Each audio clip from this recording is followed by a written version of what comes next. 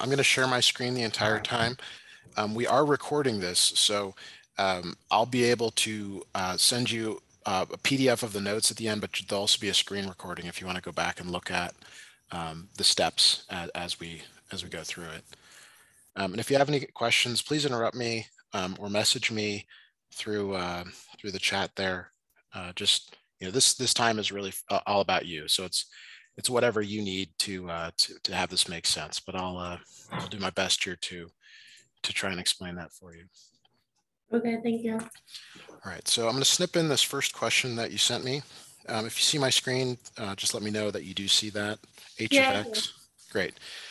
So on the right here, this bubble, I call it a bubble. It means composition. Have you seen that in class? Yeah. Okay, so this literally means G of H of 5. And the first thing you actually do is the inside part here. You want to find H of 5. So H of 5 means to take 5 and put it in for X. So wherever you see an X, in this case, the X is right there, you're going to put 5 in for X. So 5 minus 7. Now, normally we would actually subtract that, but the answer space here is a little bit odd. So we're just going to leave it like that. The next part is to do the G. So you take the output, of this, or whatever this answer is, which we know is -2, but they want you to leave it in this format. And you take this, and G of X is X squared. You're going to take this 5 minus 7, and you're going to put it in for X. So it's G of 5 minus 7 is parentheses 5 minus 7 squared. You put whatever the output is here, which we know is -2, but they want you to leave it in this 5 minus 7 format. And this is your final answer here. Okay. Okay. Now, do you want me to give you a problem like this to work on your own? Do you want us to just move through the rest of this? Give me some feedback. What would be most helpful for you? There's some other questions like this in the problems that I have, and I would go over it again because I'm still I understand what you're saying, but I'm still confused also. Got it. Okay, I'm going to actually do question 4 next, and we're going to get to all of them, but this one makes the most sense to do next because it's kind of like the last one in terms of the steps. Okay. Okay, and we'll just go back and do the others. All right, so it says here, if G of X equals, and probably instructor meant parentheses around these with the division symbol there. So really it's like X plus 1 over X minus 2. This time they want you to find G bubble H, or G of H of -3. So your first step is to find H of -3, like whatever that is. So we're going to write H of X. We write H of X because we want to find H of -3. H of X is 4 minus X. And you want to find H of -3. This means wherever you see an X, and there's an X right there, you're going to put in -3. Now, my preference is to show substitution in parentheses. When you substitute, put it in parentheses. It'll help with signs. I haven't worked with you before, but some students really struggle with this. And I would pick up on that as we work through some more problems. But this is key here. You got to be able to simplify this one. So 4 minus a -3 is 7. Is that okay? Is that clear? Yeah. Okay.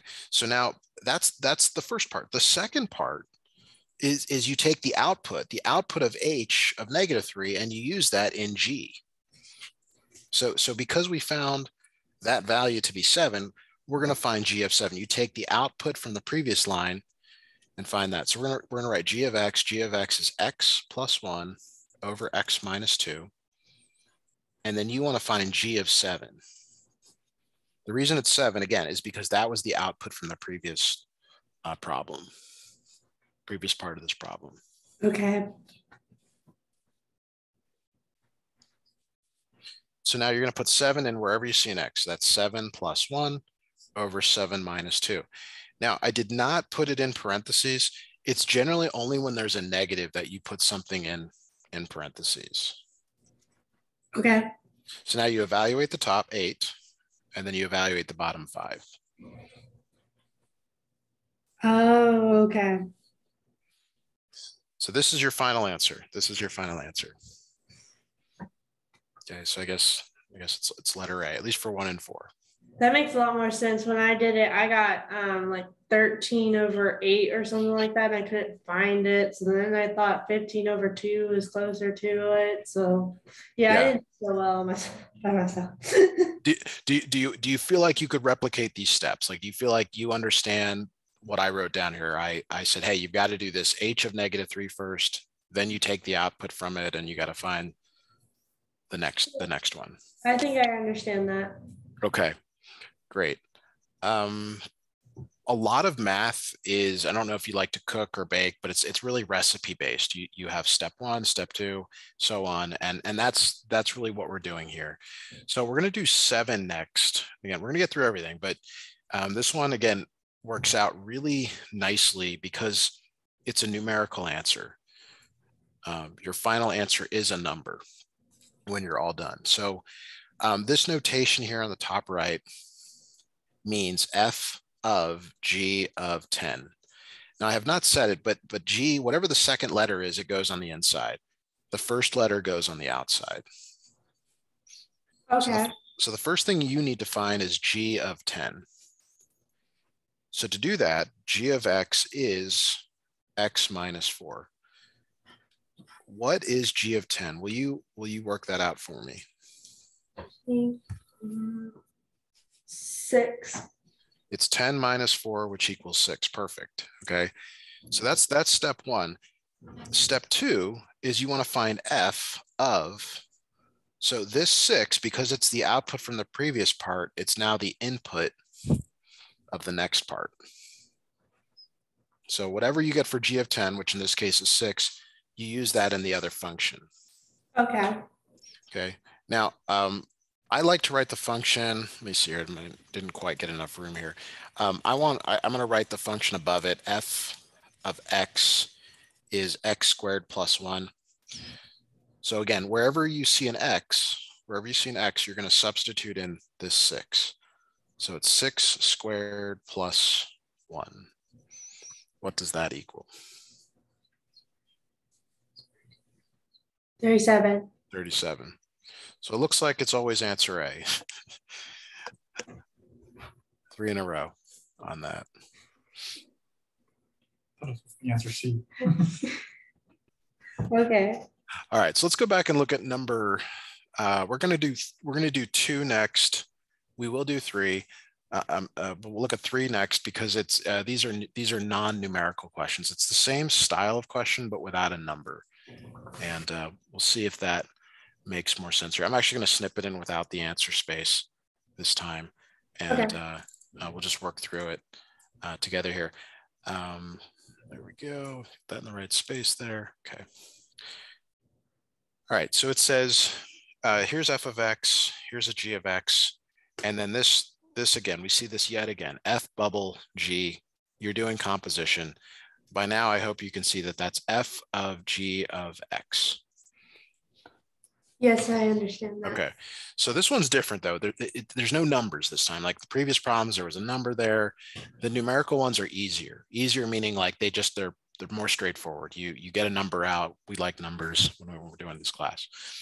So what is g of x? Well, it's given. It's given. It's x squared plus 1. Do you agree with that? Yes. Okay. So this is where it's a little bit awkward. F of x is 3x plus 2.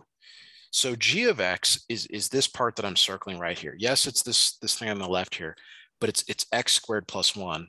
So what you do is you put that in wherever you see an x. You literally replace it. So and when you replace, you generally want to do it in parentheses. So it's 3 parentheses, x squared plus 1 plus 2. Sorry, I've got an extra parentheses there.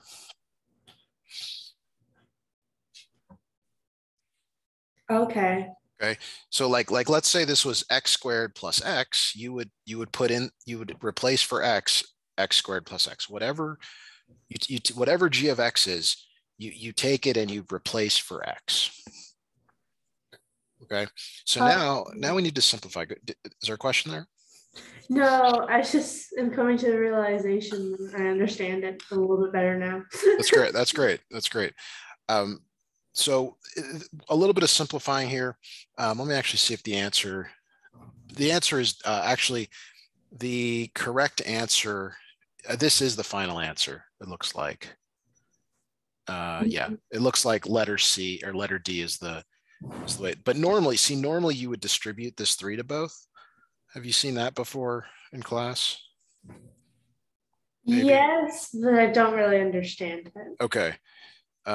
We'll talk about that. Maybe we get done with all these other questions. But in terms of like what the answer is here, the final answer to 3. Let me just grab the answers here. It's also quite odd that like they're not labeled, but it's the last one there. Okay. Okay. All right. So let's look at number 6 because it's really similar. So when you're learning something new like this for the first time, you really want to do similar examples. That way you can kind of take from the previous problem and say, okay, what can I, what did I do in the previous problem? Because I'm going to do the same thing here. Mm-hmm. Okay, so I'm going to get rid of this. All right, so this one is P composition Q, P of Q of X, P parentheses Q of X, like this. Yeah. So you're going to start with Q of X. What is Q of X? Well, it's X minus 3. That it's given. So this is what you're working with here that I've circled, X minus 3. So P of X is 2x squared minus 4x. Okay, and that, again, that's given. What this composition says is take whatever Q of X is, and wherever you see an X, you replace it. Okay. Okay, so the way this looks is it's 2 parentheses x minus 3 squared. It's always good to replace with parentheses.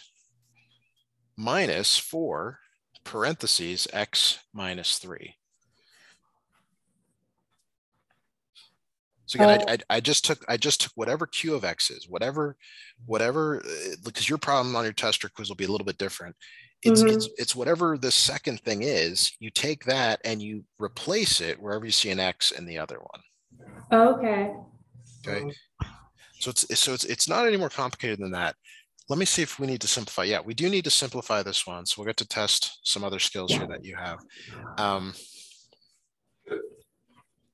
All right, so let's do this one thing at a time. So when it says x minus 3 squared, one term at a time here, the best way to do this is to rewrite it this way.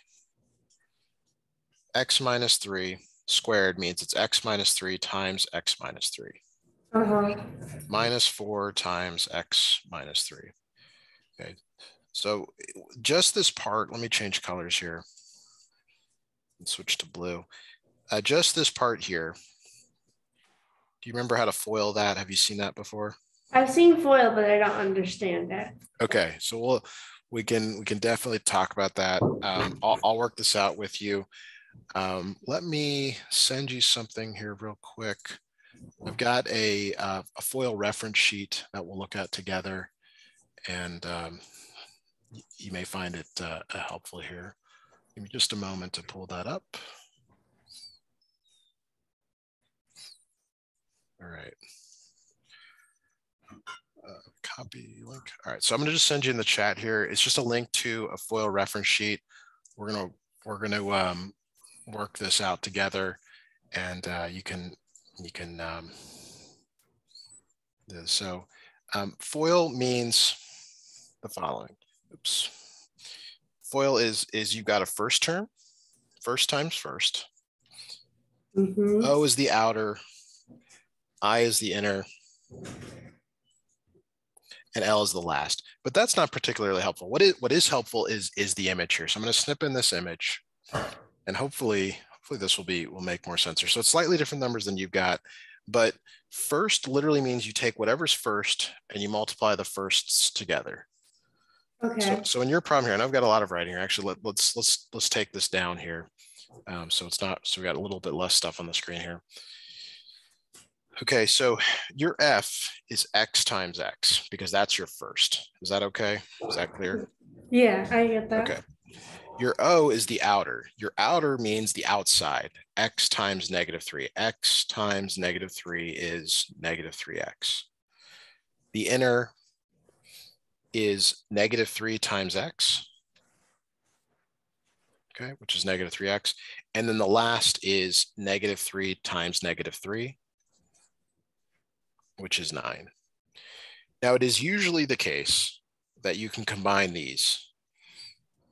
Okay, so it's x squared minus 3x plus 9. These two inner terms, they combine to x squared minus 6x plus 9. Okay, now we'll do some more FOIL later, but if that wasn't clear, we'll come back to it. But this line right here, I got to grab it one more time here. This FOIL part, we reduce to x squared minus 6x plus 9, but there's this 2 on the outside. Oh, so we leave the 2? We're gonna multiply it in, okay. But like we have to do one thing at a time. So you just said here, we're gonna multiply each of these by 2. Okay. Now I've pointed at the x squared, but it's 2x squareds because there's really a 1 in front. 2 times -6 is -12x. 2 times 9 is 18. Now, the one on the right's a little bit more difficult. It says -4, but you can treat this as a -4. Have you seen that before in class? Yeah. Like it's really plus minus here. So -4 times x is -4x. -4 times -3 is +12. Right. Okay, so now you can combine like terms. And this is kind of its own lesson, believe it or not. So like terms. So for example, -12x can go with -4x. Okay, this is something that I do understand at least. Okay, so that's -16x. And then +18 goes with +12 to make +30. Okay. And then you just bring down this last term here. So this problem definitely required you to remember a lot of things from, previously in this class or another class. Is there anything about this problem that you would like me to explain again? I mean, no, I'm still a little bit confused about the FOIL, but right. Yeah. Besides that, no, I think I understand what you're doing. Okay. Okay, great. So let's look at question 2 now. Question 2.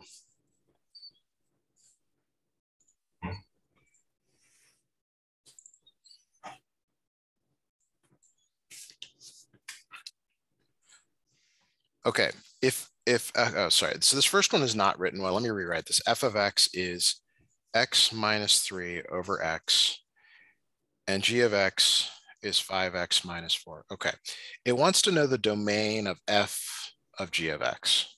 Okay, so there's actually a lot here. This is like a loaded question. There's many things to consider, but if we just do this the same way as the previous problem, you identify g of x. Do you see g of x there? Yeah. Now, f of g of x means to take this and wherever you see an x, replace it. Oh, that makes that really complicated.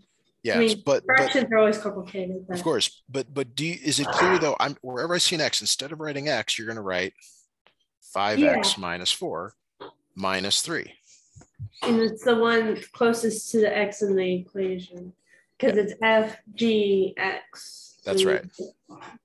And then on the bottom here, wherever you see an x, 5x minus 4.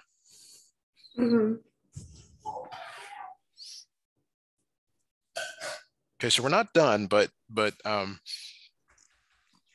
like this, we've done this a couple of times now. This f of g of x, you take the thing that's on the inside, which is the second letter here, and you take it and you replace. You always replace. Okay, so now on the top we can combine like terms. Do you see how you can combine -4 and -3? Yeah.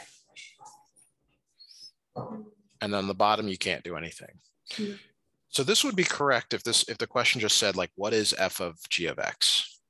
Okay, but it wants the domain. Okay. Okay, so when you're considering the domain, there's like two things in math that you never want to do. One is divide by 0. Have you heard that before? No. Okay, division by 0 is like this horrible thing that happens in math. The other one is the square root of a negative. You probably haven't seen that yet, but divide by 0, you can never divide by 0 in math. Okay, so do you see how this is division here? You already mentioned that. Yeah. So we need to figure out, well, when is the bottom equal to 0? Okay. So you literally set the bottom equal to 0. Okay. And solve for x. So I'd like you to try that. Can you solve this equation for x for me? Yeah. Take 30 seconds, minute, whatever you need, and see if you can solve that.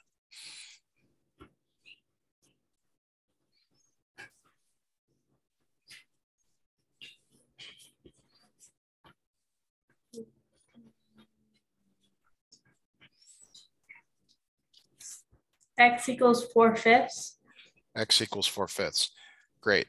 So this is not entirely like what you did is completely perfect. But what this is where, remember we asked, when is the bottom equal to 0, or for what value of x is the bottom equal to 0? So when x is 4/5, you divide by 0. So the domain, and I'm just going to write this in words, and then you can tell me how you're doing this in class. But the domain is everything but x equals 4/5. Okay, now are you guys in? Do you know if you're using a set builder notation? Do you know if you're using interval notation? Okay, so I've heard both of those before, but I don't really understand them. Okay. Well, yeah. Well, there's a lot here because sets. You've never heard. You're not using sets very often, and intervals. Intervals are usually shown later. You probably saw this. I'm just going to write it, and then we can talk about if this is something that you saw in class. Is this maybe something you saw in class? This is set builder. No. Okay, let's try interval. So interval would be -∞, 4/5. Yes. Okay. Yes, that one I have seen. Okay. So here's how I got that. Imagine this number line represents all the numbers from -∞ to infinity. Okay. We have said that it's everything but 4/5. Like everything is good except 4/5. So I'm just going to arbitrarily say that's 4/5. So everything from -∞ all the way up to 4/5 is okay, but not 4/5. And then everything just past it to infinity is okay. Okay. So this notation here, it describes that. Do you see how it's -∞ to 4/5? I did it because it stops at 4/5. Right. And then it restarts after 4/5. Exactly. It stops. I like your words there. Restarts. Okay. Perfect.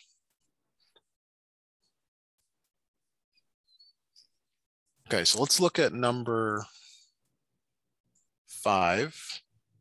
And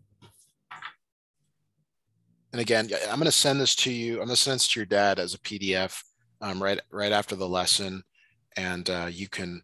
I mean, it's great that you're copying this down if you are, but if you miss anything, you'll get that right away. So new question here. It says the domain of f of x, that's what we were just talking about in the previous problem, Yeah. is the set of all real values except 7. Okay, that means it's excluded. And the domain of g of x is the set of all real values except -3. So on a number line here, just to kind of continue what we talked about in the previous problem, here's -3 and here's 7. And if you count later, they're probably not exactly 10 apart, but let's just go with it. So it's -infinity to infinity. So this means everything from -infinity all the way up to -3, but it stops there. And then it restarts here all the way up to 7, but then it goes to infinity. Okay. So it's parentheses -infinity -3. This U means union. Union just means or. I don't know if you're learning any foreign languages, Yeah, but there's a translation here, math speak, and then -3 to 7, union 7 to infinity. Okay. So do you see how for each of these places that I've like scribbled, there's a corresponding parentheses for it? Yeah, I get that. It's always that way. Okay. Okay. So in terms of your answer, which is slightly different than this, we're basically saying it's everything but -3 and 7. Everything but -3 and 7. So looks like it's letter A here. If you do need to highlight that, but this is an interval notation. And then this is just in words, kind of a description. Okay.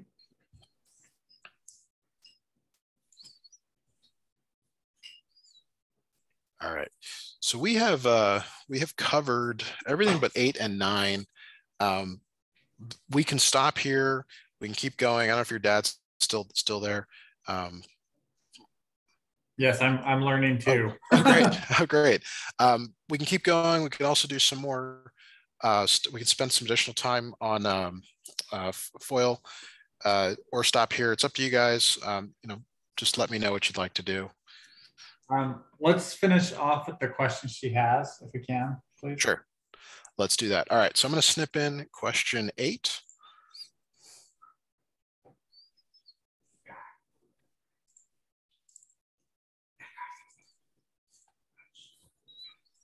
All right. Emma, you still there with me? Yes. Great. Okay. So this is the type of question you might see on like a standardized test. It's a story problem. I do not like these questions. You're not alone. Most students don't like them. There's a lot of strategies that we could talk about, but we're just going to work through it today. This one's a little bit out of context for you unless you already work a job, because it's talking about taxable income and things that aren't all that fun. But it says 15% of an employer's taxable income is collected each paycheck. Okay. So before taxes are removed from each paycheck, $350 of tax exempt income is taken out. Okay. So what that means is that like you start with some money, your income will say, and we don't know the amount, but they take $350. Okay. Before taxes. Okay. If the variable X, now they're giving us some words here. If the variable X represents the employee's pay before the tax exempt taxes are removed, which expression represents the employee's take-home pay after these deductions? All right. So it's really, there's really like, there's a progression here. So you get some income. That's thing one that's happening here. Yeah. The second, okay, is that they deduct this tax exempt income. Okay. And then the third thing is they take 15% for taxes. They call that taxable income, or they're taking this out as taxes. It's actually written quite oddly. Let's just keep it simple here. So for taxes. So let's go with that. So let's just say you make $1,000 a week. Okay. They're saying the very first thing you always do, you always take $350.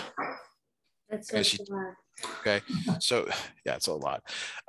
So there's 650, but of the 650, they now take 15% for taxes. Depending on your tax bracket, could be higher, could be lower, but they're saying in this case it's 15%. So you have to take 15% and you multiply it by this number. Okay. Okay. If you don't have a calculator handy, I will do this calculation for you. 15% of 650 is $97.50.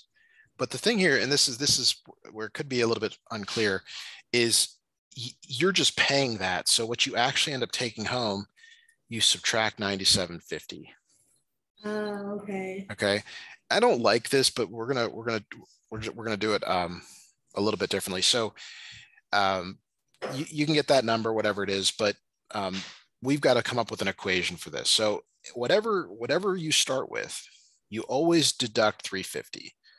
Okay, so do you see how it says here, let the variable X represent the employee's pay? Mm-hmm. So we're not able to pick a number. We've got to say, okay, X minus 350. That's always going to happen. Doesn't matter how much you make, you lose 350. Okay. Is that okay? Yeah. Okay. Now you might think the correct answer is to multiply this by 15%. Okay. Yes. But this doesn't get, but see how this gives us 97.50? Yeah. That's not what you're getting. So what sometimes isn't clear is that there's actually two things. When you multiply by 0.15, that's the tax. 0.85 is what you get to keep. Oh. So when you're looking at this problem here, we like as when you work, you only care about what you take home. You do care about the taxes, but you're more interested in this 85. So it's not 0.15, it's 0.85. Okay. Yeah, that's really confusing, but I understand what you're saying. Okay, and probably no reason to spend any more time on that other than to just if we're going to do another one, I'd probably write it a little differently. But let's get to 9 here and see if we can close this out here. So 9 says if u of x equals minus 2x squared plus 3 and v of x equals 1 over x, what is the range? The range of u of v of x. So this is different. Okay, but let's see if we can do this together here. So what is v of x? V of x is 1 over x. Right, and it's the inside one. It's the inside function. Right. So in this minus 2x squared plus 3, you take this 1 over x and put it wherever x is seen. Exactly. So it's negative 2 times 1 over x squared plus 3. So if this is as far as you can go, like that's good. Like you really understand this. Okay. All right. But now we're going to do a little bit of simplifying here. So when you square something like this, a fraction, you actually square the top number and then you square the bottom number. Okay. Have you seen that before? Yes. Okay. So when you square 1, you get 1. Mm-hmm. When you square x squared, it's x squared. And then it's negative 2 times this. So you multiply negative 2 times the top number. So that's negative 2 over x squared plus 3. Now we're interested in the range. Okay. I'm going to new share my screen with a graphing calculator there.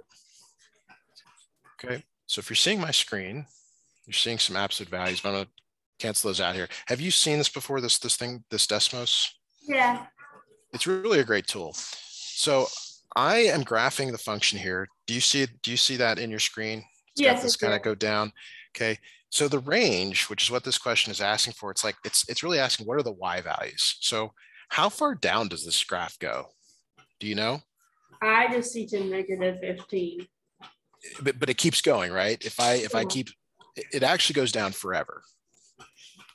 Right. Like, do you believe that? Or I mean, I can zoom out, but it just goes down forever. Yeah. But it doesn't go up forever. Like, do you see how it kind of flattens out there? Yeah. I don't know if you can see it. What y value does it kind of flatten out at? 3. Yeah, right there at 3. So what I'm going to do here is let me just snip this back into our workspace, and then we'll talk about what the answer is. But if you're ever unsure what something looks like, go ahead and graph it. A picture is always a great way to work through a problem. So let me go back and new share that window. There we go. Okay, so the range is the y values. And you just told me, I said, what's the smallest y value? And you said, well, you initially said like -15, and I think I convinced you that it goes down to negative infinity. Yeah. What's the largest y value? 3. 3. So there's your range. Oh. The range is always the smallest to the largest, or if you prefer like min to max. So in terms of like, what is the correct answer? What would you say there looking at that answer space? C. Yep, you got it.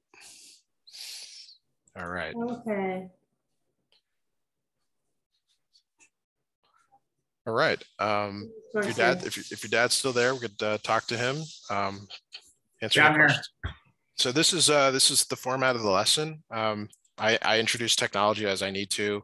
I really like these tools, but I would normally want to do a few more problems on the different types of composition to just kind of keep like emphasizing like, this is how you do it. This is the recipe. These are the steps.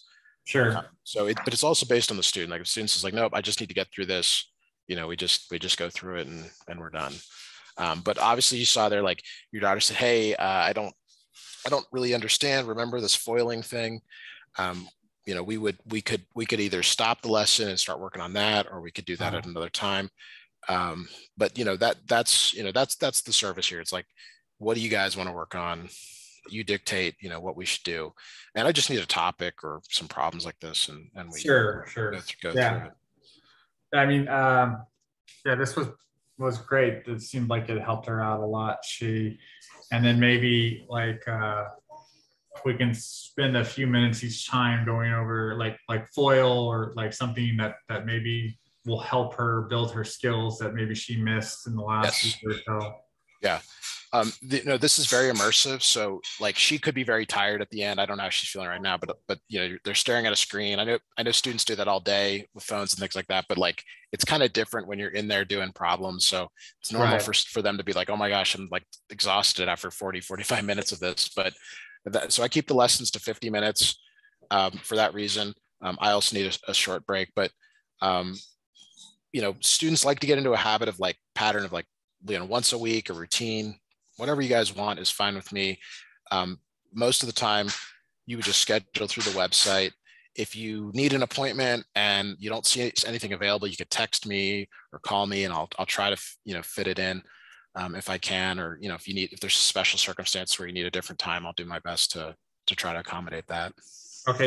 And then like it's $35 for a Zoom, right? Yes. Okay. And do we just pay through the website or?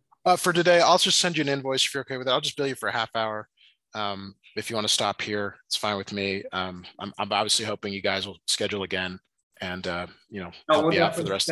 We'll definitely schedule again. Yeah, I think I'm just excellent. Bill me for the half hour, and then I can talk to her and see how often she wants to do this. Yes. This will help her, get through. I mean, it's her last year of math, so hopefully this will help get her through this last year of math, because I'm lost. Yeah. And like we talked about, it's usually easier when it's not a parent and it's someone kind of, not her age, but it's a peer, not a peer, it's someone in the middle that, you could see, like, I enjoy this. I like helping students, and you will see an improvement in the grade if you stick with consistent tutoring lessons. Once or twice a week is almost everyone sees an improvement with that. And I think we're going to give once a week a shot and see how she does. If she needs more, then we'll add it then. Awesome. Was there anything else I can answer for you guys? Do you have any other questions, Emma? No, that makes a lot more sense now. I did see a light bulb click over her head. So. All right, that's great. So I right after the lesson, I send a PDF of the notes, and then I upload the screen sharing to YouTube, my YouTube channel. I send you a link to it so you guys can look at it later if you want. It's just there as a resource. So you're getting that added value of like, okay, what did I do? Like if she's prepping for an exam, you could just have her watch the video and see if it work out the problems again, see if she can do them. Okay, and then we printed out the foil so she could use Excellent. that. And then there's actually, let me just real quickly there. I've actually got a free worksheet that I can send you guys to a link to work on. So let me do that. Let me do that now. Go ahead. I'm sorry for interrupting. I noticed you use a website called Desmos.com. Yeah. For like graphing and stuff like that. She has like a $200-something graphing calculator that neither one of us know how to use because it's got like NASA instructions to it. So is Desmos like something I could go on to maybe pay for? And it's totally free. I like paying for stuff when you need to. It's totally free. I have the ability to show her how to use the TI-83 calculator. Let me show you that first. Let me get you this link to the worksheet. Okay, she's gonna go get the calculator just so I can tell you what model it is.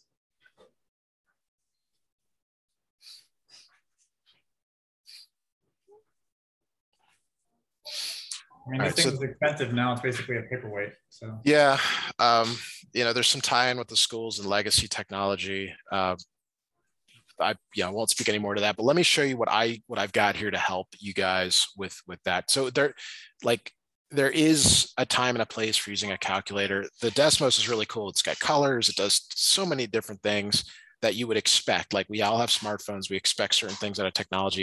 And the calculator is like going back and turning on a tube TV. It's just, we wouldn't do that. But let me get this tool up and then I'll share it. So it's not a TI-84. It's not this is a TI-83. Let me share this with you guys. But what I'll be able to do is show her how to like do some things in the calculator where she can follow along and she can graph, x squared, +1. I can show her how to do that or whatever we end up doing. I don't like using this, but that is what they're using in the classroom. It's very antiquated, but that's okay. Yeah, I think hers is a little bit more advanced than that. Yeah. Yeah, but it's the same calculator in terms of its like function. So I'll be able to help her whenever that time comes with this. Okay, great. Yeah. So I appreciate it. And then if we need help with, I know you said you don't really do high school, but if my 8th grader needs help, is that something absolutely. So, okay. So another thing you guys can do is you're paying for the time. So if you want to say, okay, we're gonna do first half hour with Emma, the second half hour for the 8th grader or vice versa, whatever you guys want to do is fine. Okay. Or just maybe because the 8th grader's never done this, maybe just spend the last 10-15 minutes with that student and, see if it, but I help of all levels. Most students, once they get to high school, that's where and college, that's where I, do a lot of the bulk of the work is there. Yeah. He's starting to get into angles and stuff like that. And I never was good at that. So I just want to make sure that he's getting the help he needs. And then like, surface area of like cones and sure. And yeah, cylinders. absolutely. All right, Matt, well, I appreciate your time and I'll go online and schedule another thing. And if you want to send me an invoice for tonight, I'll get you paid. Absolutely. Thanks for letting me help you out, Emma. Good luck in class and I'll see you next time. All right. Thanks, Matt. Okay. Bye now. Bye.